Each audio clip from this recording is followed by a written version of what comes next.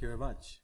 I hope you can hear me well. I promised in the pause that you'd use the microphone in a good way. Yeah? Good. Yes, indeed. So I've been working on different topics, and this was quite new to me, I must admit. So for those of you now that feel what is geotextiles, I will tell you. So,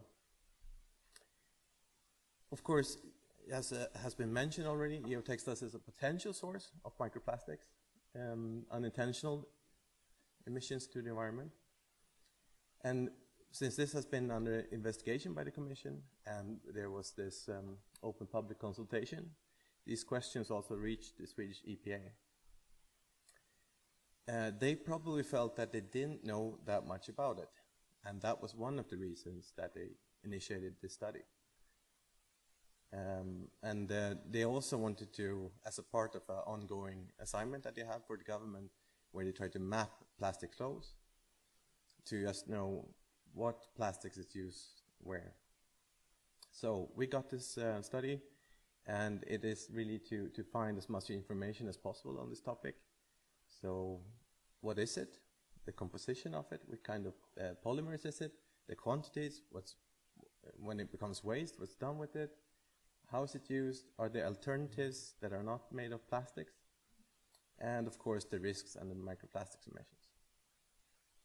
And we did a literature study then, and also combined with interviews to try to answer these questions. And to the right here you see the actual definition from a standard of what a geotextile is, but actually I think it's easier to try to look at the picture. There you can see it in action.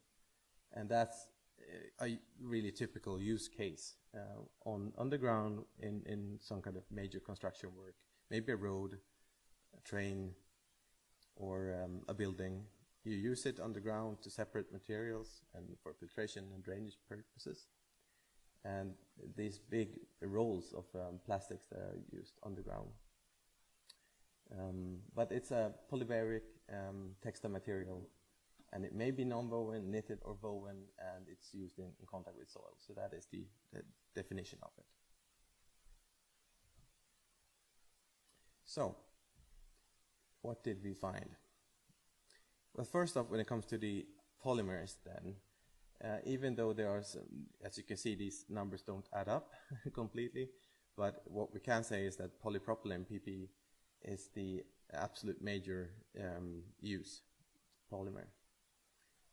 Depending on who you ask, and maybe a little bit of difference also in where in the world you look, you get different numbers, but definitely above 90% of all. Then you have PET, PE, and PA also. And the question if there are alternatives, yes, there are natural geotextiles, for example, made out of jute, or flax, or coir, so coconut fibers, but these are not used to any great extent. And I suspect at least that this number, even though I'm not completely sure, is on a more global level. I don't think that is used very much at all in Sweden. And the reason for that is also because they are degradable. And much of the purpose for this is to have something really, a stable material that it allows stable constructions and so on. So you don't really, at least that's how we reason, you don't want the stability. You want the stability, so you don't want to use these degradable alternatives. There are, however, uses where this could be useful. We mentioned some of them in the report, but it's, for example, in some erosion or slopes, where you could actually have this material disintegrate and provide a really good environment for plants, for example. And then when they've taken over the erosion protection through the roots and so on, you don't need it anymore. So that would be a good use. So approximately 15,000 tons of geotextiles is sold every year, or used every year in Sweden. And in Europe, that number is approximately 164 to 193,000 tons. And geotextiles is just a part of the geosynthetics family, but it's definitely a major part of it. So the other geosynthetics that are used, there are different nets and mats and a lot of different applications they are considerably less than only 6%. And I said that these can be non-woven, woven, or knitted, and so on. But as you can see here, it's absolute majority that are the non-woven kind.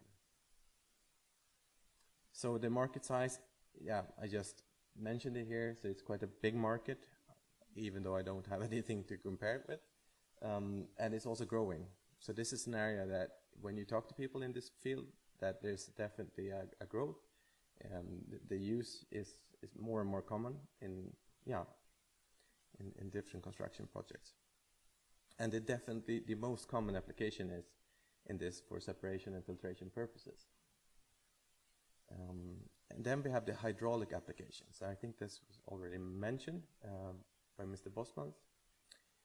That this number is something we got from the industry, so it's approximately 7% of the total e-market, and hydraulic applications is when you use it in contact with water. And also there's a consumer use. You can buy these at your local place where you buy construction materials, maybe use it in your garden for some reason, and it's estimated to approximately 10%. We tried to find some information on the history. When did this start? That was not really successful. I mean, at least not in terms of numbers or figures. But the ones interviewed, they were quite aligned in saying that it really started to gain traction in the 80s and 90s. So since then, at least, and it's been increasing since. But it has been used earlier than that as well.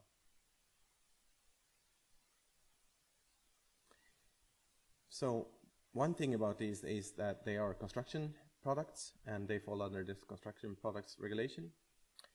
And this also means that there are harmonized standards that regulate how these must be manufactured, and they are CE labeled.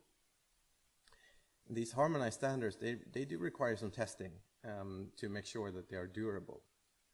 So, for example, weathering testing and oxidation resistance. And depending on the results from these tests, they do get a service life assigned to them to 25, 50, or 100 years.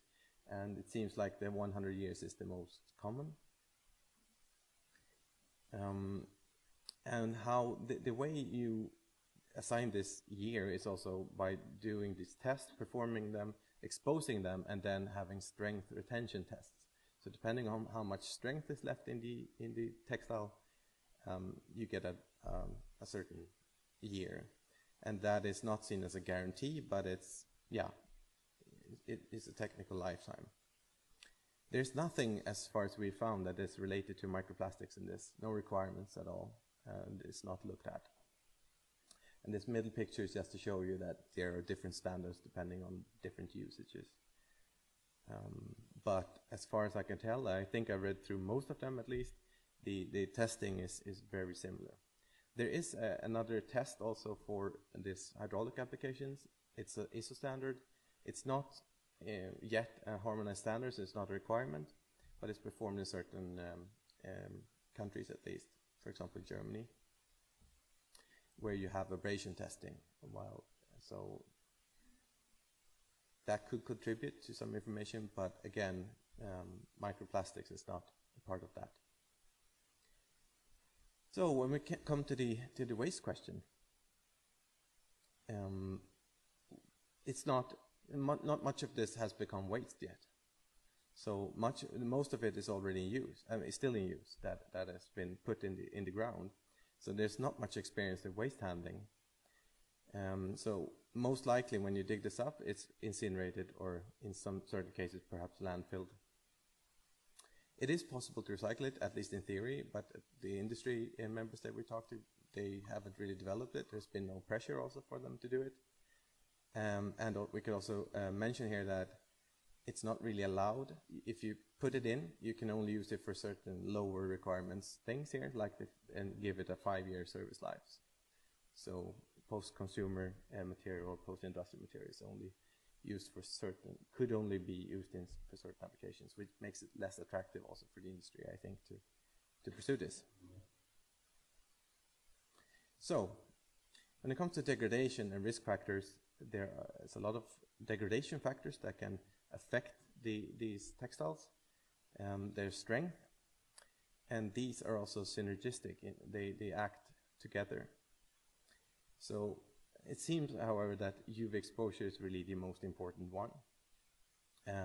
But there's also, of course, abrasion, chemical degradation, hydrolysis, and biological degradation, to some extent at least, and they all interact.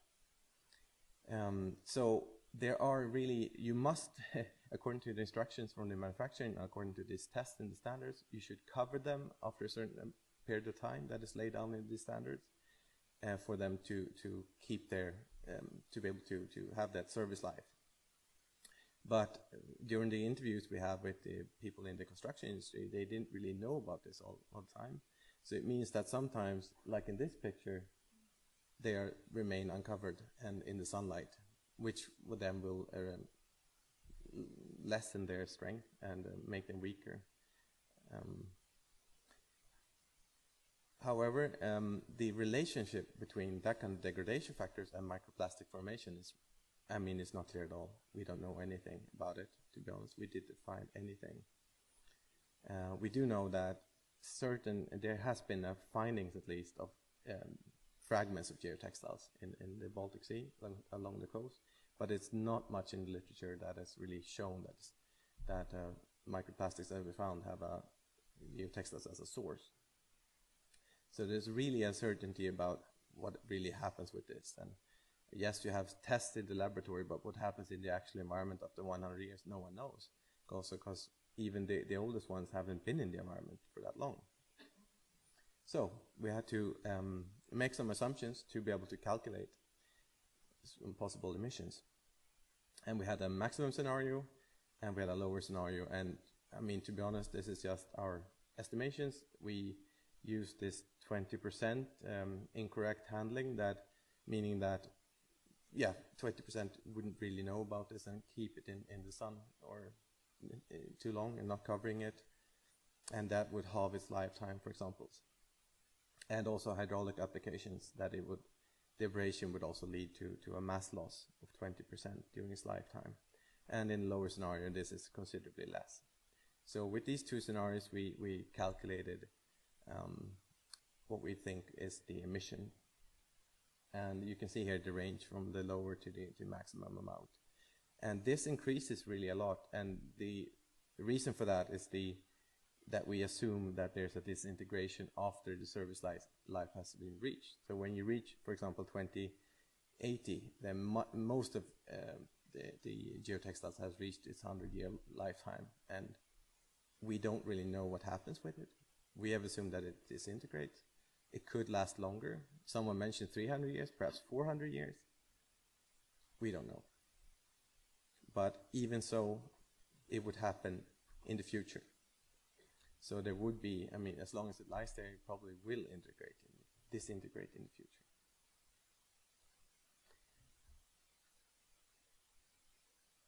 So what we could conclude then was that right now, at least with our assumptions, it doesn't appear to be a large source of microplastics, especially compared to the other sources that were discussed today, like the tire, road wear, and the paints.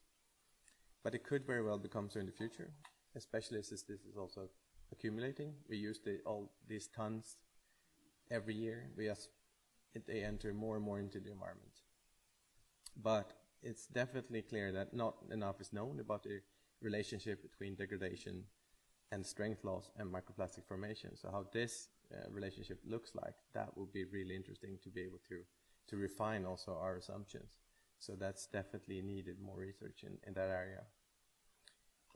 And there's a lack of studies also looking at direct release from geotextiles of fibers or particles. So it seems like no one has really looked at that as well. And another obstacle in a way is also, if you would like to look at this on site in the soil where it has been lying for some time, how would you go about to measure that? There seems to be difficulties really to measure it in soil samples. So that may also need to be developed. Thank you.